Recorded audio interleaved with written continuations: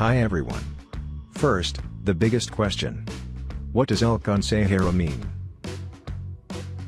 Well, El Consejero is the advisor, and the most important advice this Chicano is likely to give is, first of all, go straight.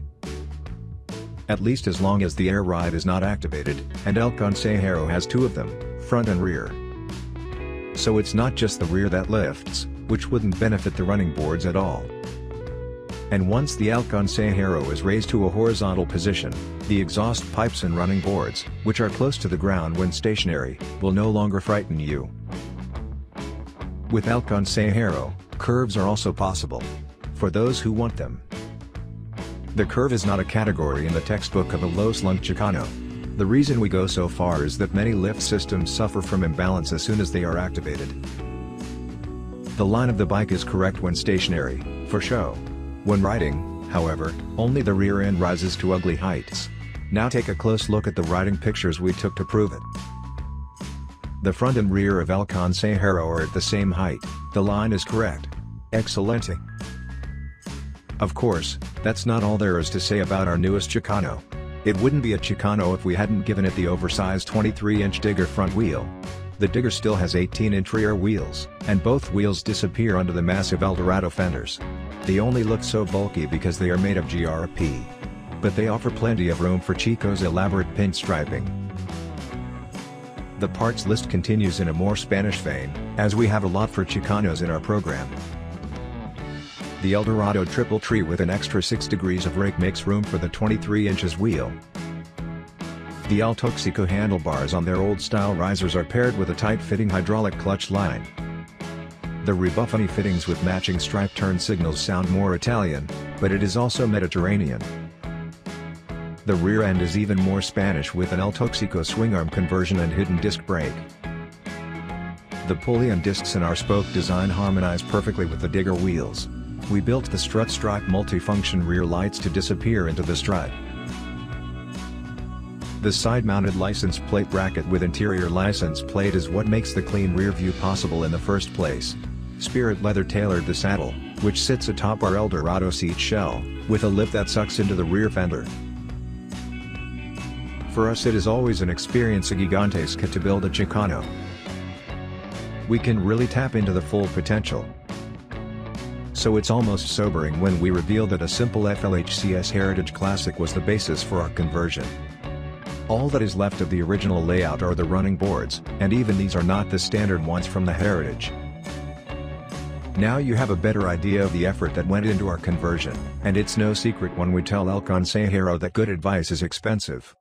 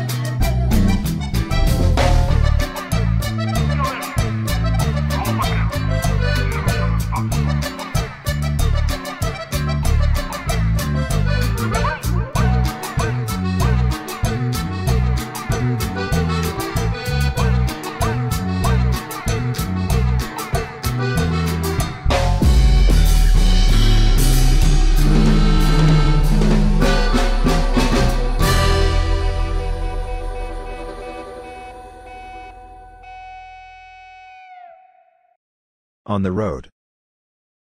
Speaking of which, we are bikers and we love curves.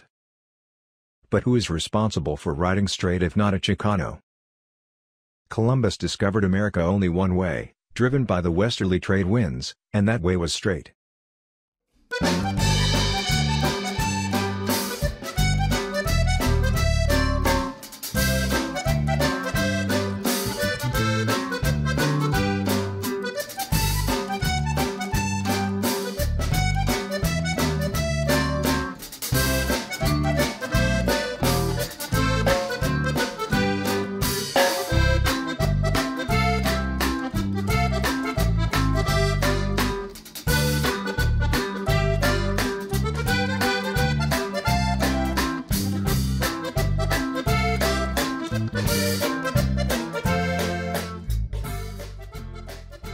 "2024 Jokerfest T-shirt.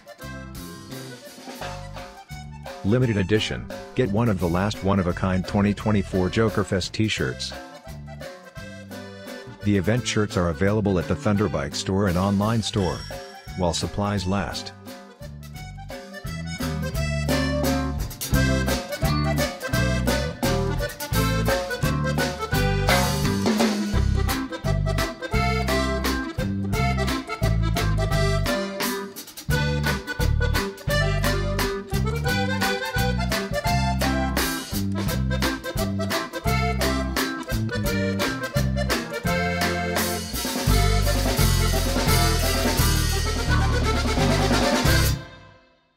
Thanks for watching.